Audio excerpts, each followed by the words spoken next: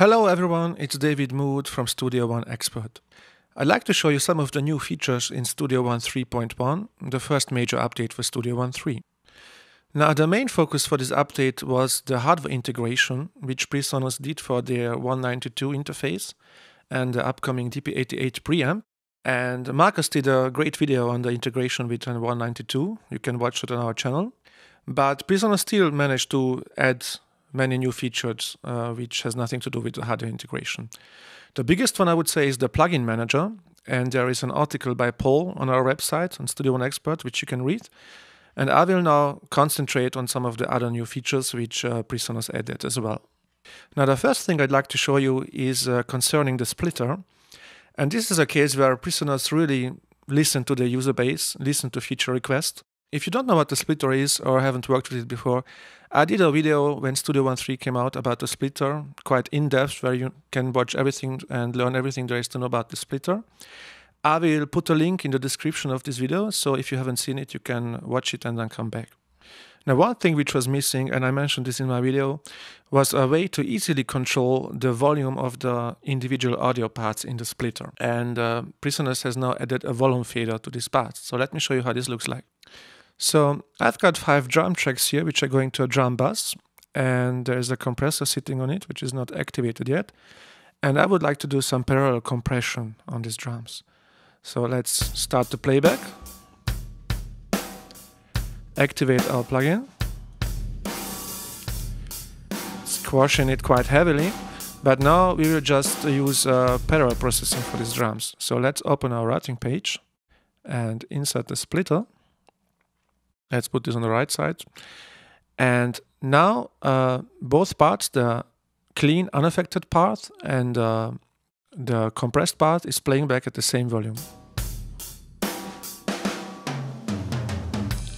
So before the 3.1 update, you had to insert a mix tool under the compressor if you wanted to control the balance of the two parts, or use the output knob of the plugin if it has one. So, but in this case, you can see here we have this new fader. If we click on it, then it expands the bigger fader, and we can here adjust the volume. We can turn it down completely, and then we just hear the uncompressed signal. And now we can turn this up as much as we like to have it and balance it out. As with the regular faders in the console, if you hold down Shift, then you can adjust the level in finer increments. And you can also just click here and type in a value, let's say -6. Yeah, this is very, very handy.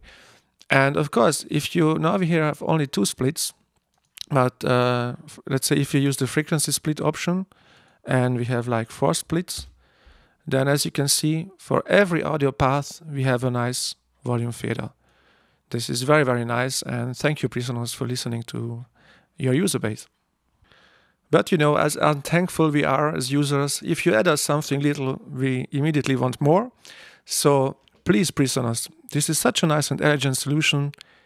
Please implement this also for the Sense, because I feel this solution here with the Sense, in my opinion, this is still one of the biggest weak points in Studio One, which has now become such a great DAW. And this is one of the really few things which in my opinion still doesn't feel like a grown-up thing. So you could just put the same which you have here,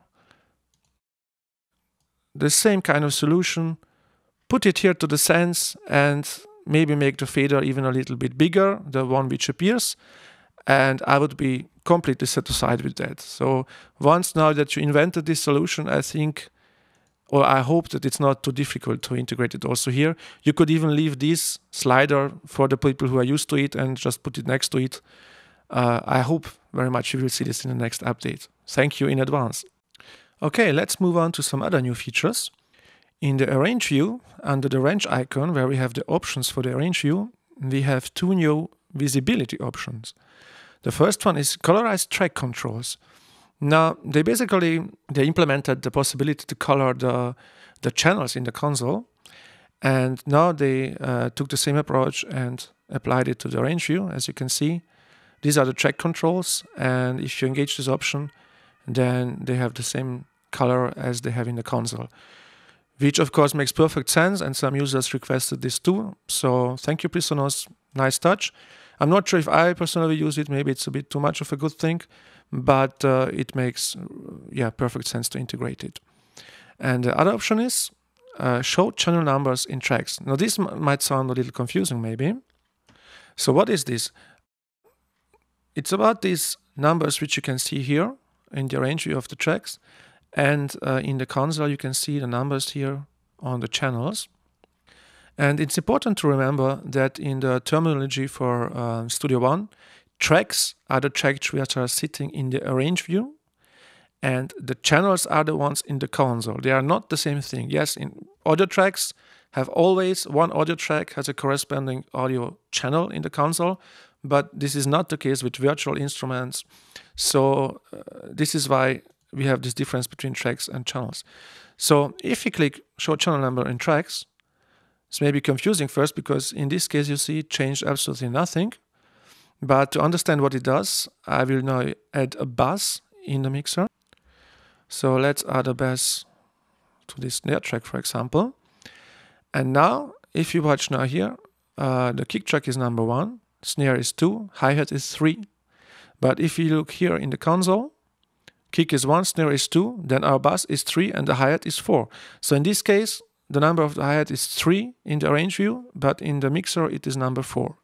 So now if we engage this option, show channel numbers in tracks, then the numbers change in the arrange view. So you can see now we have 1, 2, 4, because we have now between the snare and the hi-hat, the bass, and a bass is not represented in the arrange view, so that's why now this is number 3, and it's missing here. So it just helps to get a better overview that you have the same number in the arrange view than as in the mixer.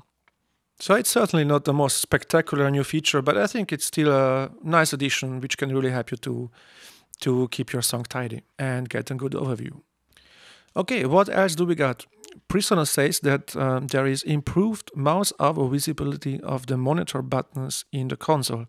What the heck does that mean? Now it's very easy. If you mouse over these controls here, if you remember in the older versions, they lit up when you went with the mouse through it. So the mute lit up a little bit red and so on.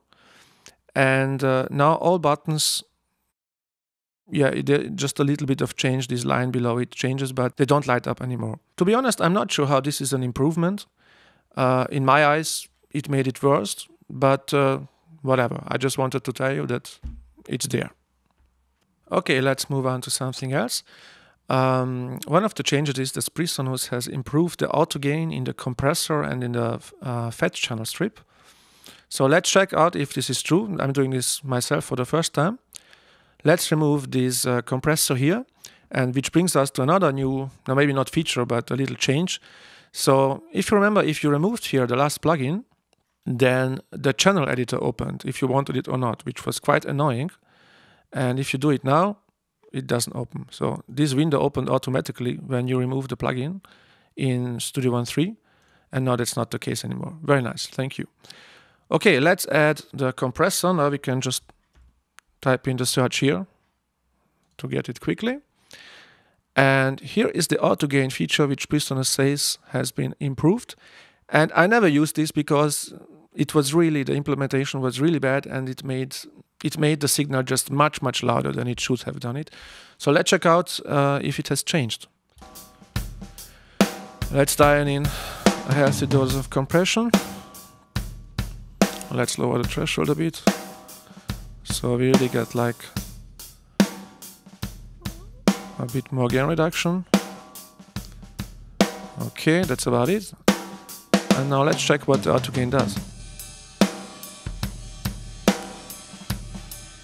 Let's check the meters before and after. If you bypass, that's about right.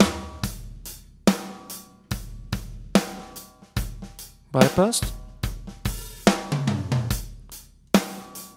Active. Perfect. I tried this myself for the first time now, and I can definitely say it got much better, because in the past, With these settings, if I had engaged auto gain, then it would become insanely loud and would even clip the channel. So well done, PreSonus. Okay, there is one last minor new feature I'd like to show you. If we insert a virtual instrument here, let's close this and open the inspector and add a notefix. Now we have the possibility to have access directly to this notefix here in the track controls with this little icon. That's also a nice new addition. So even though PreSonus said that the main focus was on hardware integration for this update, they still managed to add a lot of cool and useful new features for a 0.1 update. So thank you very much, PreSonus. And thank you for watching. I hope you learned something new. I've been David. Bye-bye.